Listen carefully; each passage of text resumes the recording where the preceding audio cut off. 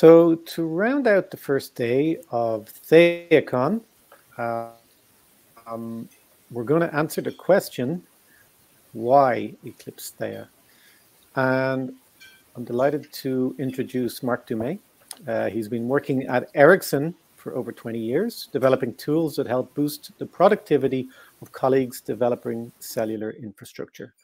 In the last 10 years, he has been involved in open source software, leveraging the vast bounty of community contributed software to help fulfill his employer's needs. He's been involved early on, co-leading the Eclipse Theia project and leading the internal Ericsson team that contributes to the project daily. So thank you, Marc. Go ahead. Thank you, Brian. We have a lot of information in this session, so let's get going. Thanks everyone for joining, by the way. So what is Eclipse Theia? Well, as you might know, Theia is a fully open source cloud and desktop IDE framework. It's designed to be modular, extensible, customizable. You can make IDE and IDE-like application from it with all these characteristics. So it's important to know what's out of scope, what Theia does not aim to solve. So a couple of quick mentions here. We do not intend to support multi-user directly, things like multi-tenancy and authentication. This is left for extenders to do. For example, a solution like Che will cover these aspects. The creation of the development environment is also out of scope. The application can easily consume them, but creating them is out of scope. And we do not aim to be a vanilla ID product or have a vanilla ID product that will compete directly with VS Code. Though, as mentioned earlier today by Jonas, we do have something called Theia Blueprint that, without guarantees, it can come close to that. Okay, the meat of the presentation. So we created Theia. I think the anniversary of us starting to work on it will be soon, maybe in a month or so. It will be the 5-year anniversary. And at the time, we created Theia because we found nothing existing that satisfied all our requirements. Still today, most of these things are applicable. So what we have here is maybe slightly evolved version of why we created Theia initially, and I guess why, depending on your use case, Theia could be an attractive solution for you and your development needs. So the first category, let's backtrack a second. I used to have this later in the presentation before, but the more we go forward, the more I think this is really the key. The fact that Theia and related components are truly FOSS and hosted in a vendor-neutral foundation where we have this governance that helps us collaborate on things that make sense to collaborate on, even with competitors in theory. Of course, at the time, one of the big features that Theia had as a framework was to permit having IDE and IDE-like application work from the browser. So today, this is no longer a totally distinguishing feature, but it can still be a good thing to have. The fact that, well, we wanted and still want something that is multi-language and in an IDE or a framework in which you can easily add support for additional languages. You want it to be extensible and customizable, more so than just, for example, forking the VS Code repository and tweaking it here and there, but that even the core of it can be extended in a nice maintainable way. And if you're going to build something new or look for something to invest on for the next long while for your development environment, you want it to be based on at least the best that is available at the beginning, at that time. So yeah, we'll go into that, but we pretty much have that.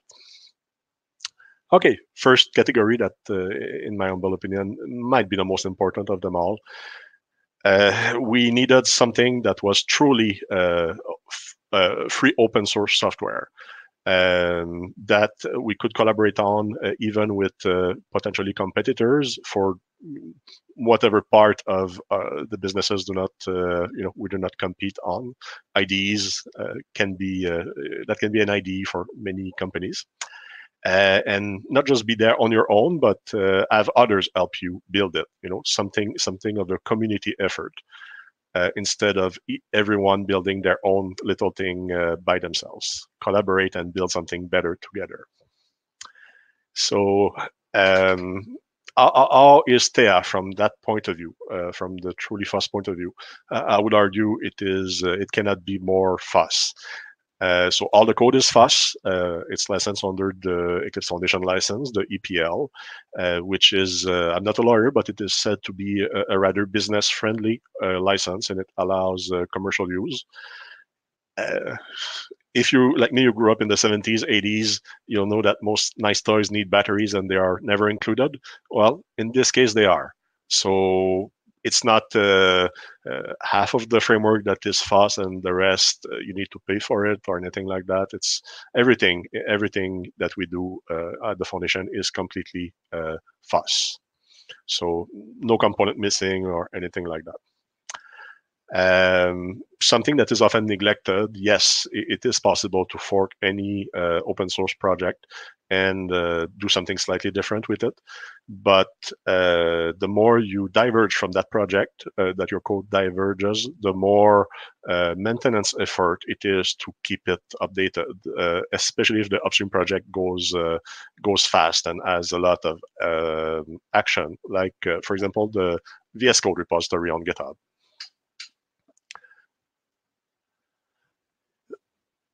So it's very nice to find something, a component on GitHub that does exactly what you want. And the maintainer seems to be friendly, and you figure, yeah, okay, let's adapt this component. However, when you do that, you're at the mercy of the author of the component, unless that component happens to be in something like an open source foundation. So in our case, Theia is in the Eclipse Foundation, and this brings in some requirement that the project follow the rules of the Eclipse Foundation, that we be open, transparent, and all kind of good things. These things make it possible to collaborate. Even between competing companies, we can collaborate at least on things, on some things, like the tooling, the IDE.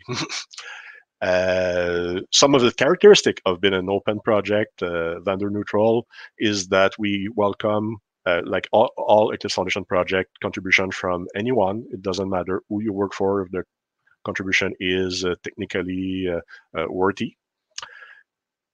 Like other Eclipse Foundation project, it is a meritocracy where those who do the most decide the most. The project is the technical direction of the project is in the hands of the committers. And to become a committer, you need to show that you have the skills and the dedication as a contributor in the project first.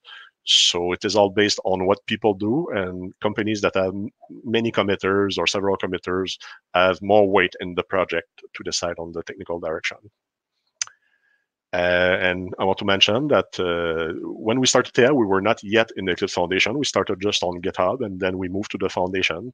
And it made us really realize how important and good it is to have help about a bunch of aspects in the project that as a software developer, you may not be very knowledgeable about when you start.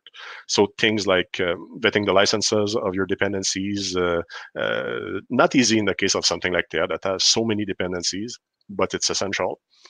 Managing the security vulnerability, people will sometimes report that they have found some vulnerability about your project, and it needs to be managed in a certain way. And the foundation has a team that helps us with that, as well as communicating, marketing, and as is exemplified today with this event, TheiaCon, the Eclipse Foundation helps us with organizing such events, makes it key in hand from the point of view of the project.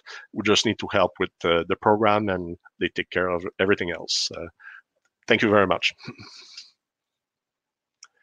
Okay, now let's contrast. This is the type of ecosystem that we want, fully open source. And I want to mention here that I am not bashing on VS Code or Microsoft. Personally, I use and love VS Code, and it has been a huge inspiration for myself, and I believe many people in the Theia project. We certainly borrow from it, and we benefit. We are very, very grateful of the fact that it is available as MIT software. However, it is not FOSS or fully FOSS in the sense that I talk about today. VS Code is owned by Microsoft, and they do what they want with it, and they are completely in their right to do that. But they do not, I think, from what I witness anyway, intend to build a community around it and make it a platform or a framework for people to build their own IDE on. It is more, they make the source code available, and you may use it as long as you follow the license. But I don't think there's really any community around it like we have for Theia. As well, though there is a MIT repo for VS Code, it is distinct from the VS Code product. So the VS Code product is built from that repo plus some other things, from what I understand. So it is close to it, very close, but it is not, the VS Code product as itself is not FOSS. It's not, if you look at the license, you'll see it's proprietary, and you have your rights, what you can do with it are limited.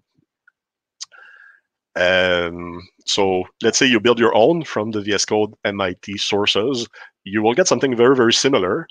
And then when you look into it, you realize that the marketplace, the Microsoft marketplace, you're not technically legally allowed to use it because what you have compiled is not an official VS Code product. So here is a big piece that is missing that you would otherwise have, that you would need if you want to make it convenient for your users to install extensions. You don't have it, unfortunately, in the VS Code ecosystem. Another example, if you're a C++ developer, the CPP tool extension at least used to be quite popular on VS Code, probably still is. And unfortunately, you're not allowed to use it. There's a proprietary or component or two in there. You're not allowed to use it on anything but an official VS Code product. The VS Code remote extension family, same thing. These extensions are quite popular, I think. They came out a couple of years ago, and you can use them in VS Code all you want in the official product, but not in anything that is not the official VS Code product. So yeah, you get a lot, and we are grateful for what we get under MIT. But this is not a battery included situation.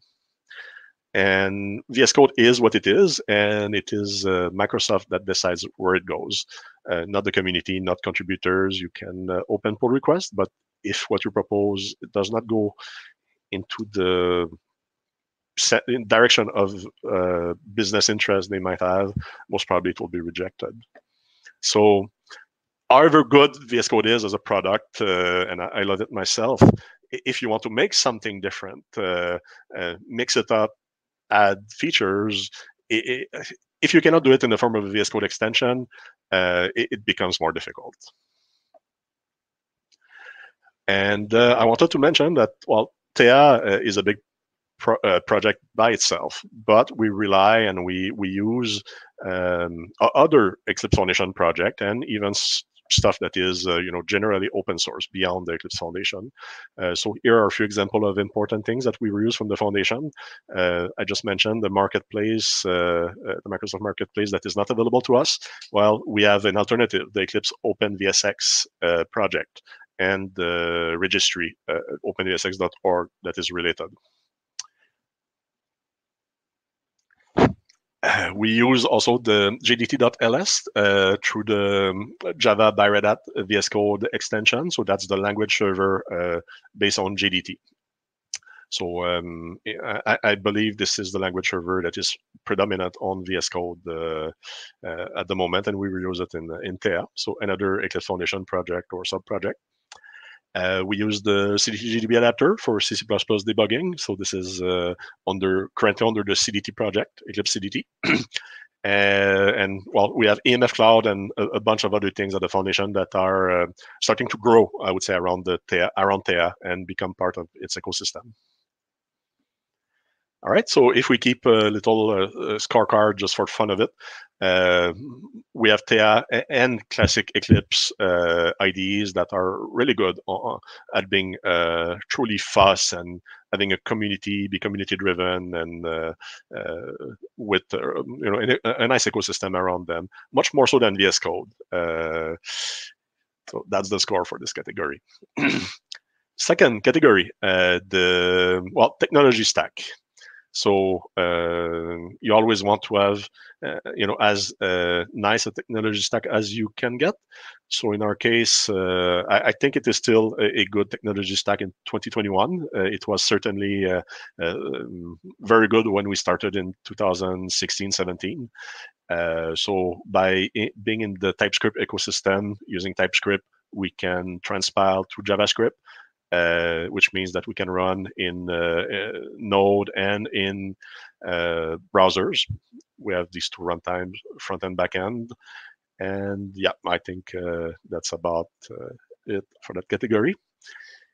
If we keep look at the scorecard, well, classic Eclipse, it is very good and it will be used for a very long time, but it is based on slightly older technology. So in this case, it does a bit less well than what we wanted at the time and a bit less well than you can get today in Theia or VS Code.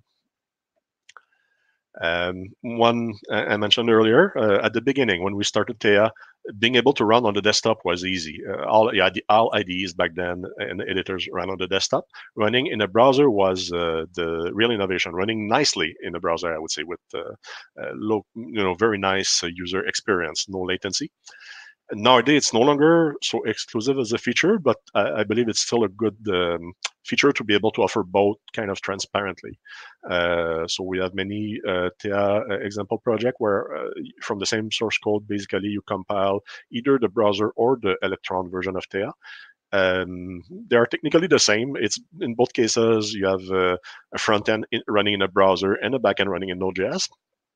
The main difference is for the desktop, we wrap them into Electron, and it looks and behaves like a native application. So this is exactly like VS Code. VS Code runs in Electron as well. So yeah, from one code base, you can get both here. All right, so being cloud, supporting both cloud and desktop, like we saw Theia does. Eclipse Classic, though there are, I've seen efforts to cloudify it, it is not quite as native, in my opinion, as Theia. But well, it is what it is. It's older technology for sure. And well, Visual Studio Code, I used to put question mark, but I think we can see it now. It pretty much runs in the browser, or you can. Yeah. Okay, so on the and another of the 4 or so big aspect is this one, multi-language, extensible, customizable. Multi-language, it is pretty much a given nowadays, I think, that IDEs support language server protocol. This is a phenomenal innovation by Microsoft, where they previously, basically, you needed each IDE or editor that supported a given language needed pretty much a new implementation of everything that would support in this particular IDE or editor the intelligence of the language. It was rarely reusable from one IDE or editor to the other, even if they were programmed in the same language. It needed to be redone, and it was often not done very well. Microsoft took that, factored out the intelligence into a server that runs in a separate process, and made a client that is very dumb and that will just ask the server, hey, I'm pointing there, what is there? And the server can say, oh, this is a class, this is an object, and so on. The server can give all the information. So when you factor that, in theory, any editor or IDE that has a base language server protocol client can reuse the servers that already exist. So you go from a huge number of implementation, most of them not very good, to probably a few language server that get to be very good after a while. So we support that. VS Code does too, obviously. We wanted to be, and we wanted an IDE or IDE framework that is extensible and customizable. So from that point of view, all right, maybe a slight mix-up in the order of the slides, I think. But yeah, but on multi-language, we and VS Code support it really well through LSP. Eclipse Classic does, as a project, support language server protocol, but it has not been retrofitted in all the popular Eclipse-based IDEs like CDT, for example, but it might well be in the future. So I don't want to say it does not support LSP at all, but it's not integrated from the get-go like it was in Theia or VS Code. So about the extensibility and customizability. Theia, like VS Code, you can use VS Code extensions in Theia. So it is an extension mechanism, but it is limited to what is available to the VS Code extension API. And well, it is pretty limited. It is good to add language support into the IDE, but it is not necessarily generally good. There are things that you cannot achieve through a VS Code extension that we can through a Theia extension. So let me walk you through quickly what a Theia extension looks like. So we have an extension as two parts, a front-end and a back-end contribution. They are packaged in the form of NPM packages. One extension is a bit special. It's called Core. It contains essentially the Theia framework. So you need that one always. Then there are a bunch of other extensions that you may probably want from the framework. So you will take them all together, and when we compile them, basically we end up with two applications built from all the contribution from front end and back end. And what is the role of each of these applications? Well, in the front end, it's where you have the UI, it's where you have the state of the IDE. It runs on the Monaco editor that we reuse from VS Code. This is where TextMate highlighting happens, and this is basically the UI and the state of the IDE. And in the backend, you have basically the services, so things that you cannot get in the browser application, the file system, the ability to spawn other processes like the language server and miscellaneous things. But important to note is that you get not only those applications, but baked in the communication between the two as well. So when you start the front end application, it will connect to the backend automatically, and the communication between the two will happen without you having to do anything else. Another extension mechanism, great contribution from Red Hat in 2018, the plugin system. This is through the plugin system that we support VS Code extensions. A mechanism that we use at the framework level to permit extending it is dependency injection through inversify.js. So it permits you to replace basically the code that is executed without editing the framework code itself. You can do it in a separate file, which makes it pretty powerful. You don't need necessarily to have a Theia fork where you do your corrections. You could patch the framework, in a different code base built in a different extension. So this is something that as far as I know, there's no comparable in VS Code. So taking all that into account, and of course VS Code supports VS Code extension, but that's about the limit of the extensibility. Theia and Classic Eclipse are way more extensible and customizable if you want to build your own application rather than have the vanilla product. Now, all these four things are very good, but I think the bedrock of a project, an open source project, is its community. So this is really the foundation that we have. You can see here some of the contributing companies that comprise our community, or that are adopters and contributors to Theia and extenders. It is just partial. There are more companies than that. Most of them have committers. So here is I took the main Theia repo, so it's only one repository among many. And I ran the command you see above just to get a list of all the contributors, and basically just extracted the email domains to get an idea of who are contributors. And you can see a rough breakdown here. So the entries that have stars, besides, they are companies that have one or more committer on the project. They are not only contributors, but they have committers. So this is a recap slide, the different aspects that we have discussed today. So, sorry, emergency alert test apparently. Yeah, to recap, if you want something that is truly fast, something that you can upstream code to whoever who your employer may be, and be judged on the technical prowess of the contribution in question rather than other factors. Theia or even classic Eclipse project are really superior. Technology stack, if you want something that is modern, can run in the browser, that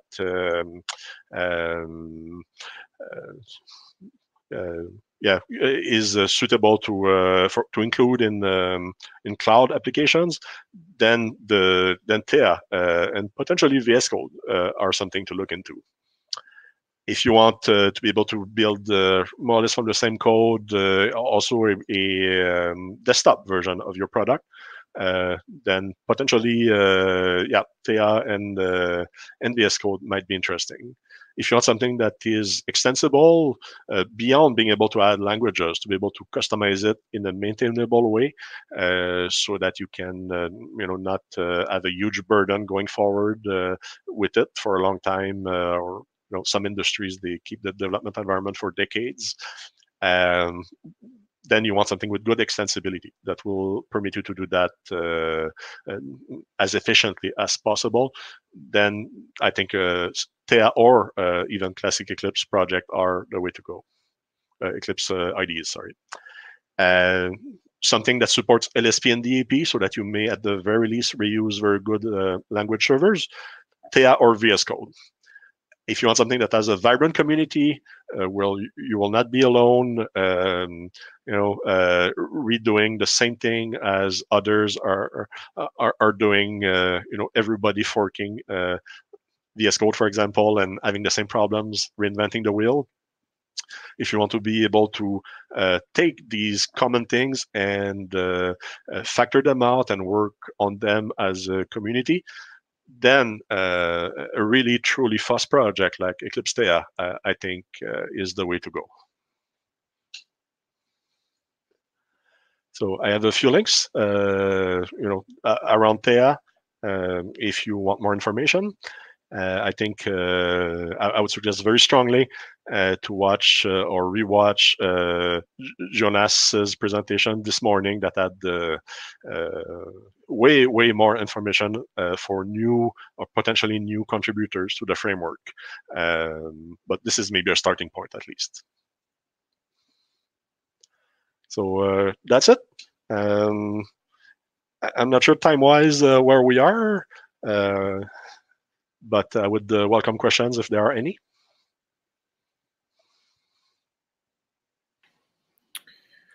Thank you so much, Marc. Very compelling presentation. The first question is, was that alert that you got on your phone that the build for Theia on Moon was failing? No, I believe it was the emergency broadcast system, whatever you call it. Okay, so you haven't quite hooked up the build system to mobile alerts yet. I think I'll open an issue on that. Or it will not sound out in the middle of my presentation. I think there's nothing you can do to override these alerts on your phone. Or in the middle of the night either. We wouldn't want that. So we're welcoming back in Tim to say a few words to round out today. I hope you all enjoyed the sessions today. We had a couple of technical glitches, so we will learn from them. And yeah, we've got a full agenda tomorrow, so please join us. Tim. Thanks, Brian. Yeah, I can confirm I got my emergency broadcast test maybe 20 minutes before Marc, so I don't know if they're working west to east or something, but yeah, that's what that was. And we always have technical issues with, a conference involving 30 people online on a new platform, but we work through it. So yeah, if there are any questions about Marc's session or any of the sessions today, please feel free to enter them in the platform. Just ask a question. If you miss us now, Slack is always available. We have a room already, a channel on Slack for this conference. And even after the conference, you can post there or to one of the other Slack channels. And if we don't have any questions, thank you for joining. And we will be restarting again at 4 p.m. Central European Time, 10 a.m. Eastern, and 7 a.m. Pacific Time. And Brian will once again be doing an overview of the day, and then we'll get straight into the first session. So I don't see anything online. Marc or Brian, do you have anything else that we need to mention today? It could be everyone attending are already sold on Theia. Yeah, could be. Marc, I'd like to just maybe elaborate a little bit on OpenVSX. You mentioned it in your talk. For example, I think it's worth mentioning that it's not just Theia-based applications that are consuming extensions from there, right? It's other clients like Gitbod and VS Code and so on. So basically, any application that's not a Microsoft product that supports VS Code extensions can use OpenVSX, right? Correct. And more than that, it's possible to run your own OpenVSX server on premise if you don't want to give access to the online one, the openvsx.org, or some development environment will not have internet access, for example. Yeah, it is easy to set that up inside your enterprise if you need to. Yeah, Marc, that reminded me, you talked about LSPs as a great invention.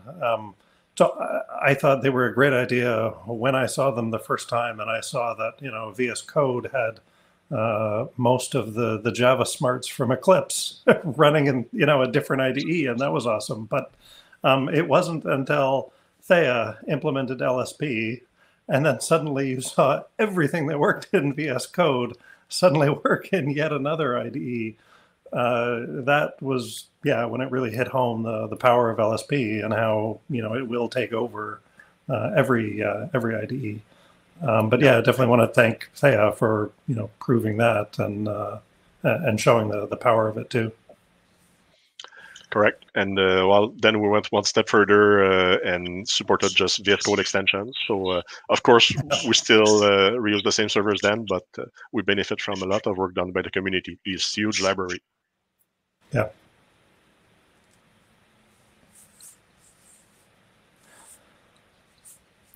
Okay, Brian, anything else? No, I think we can wrap it up. I'm not seeing any further questions come in. So have a good rest of the day, evening, and please join us for day 2 of TheiaCon tomorrow.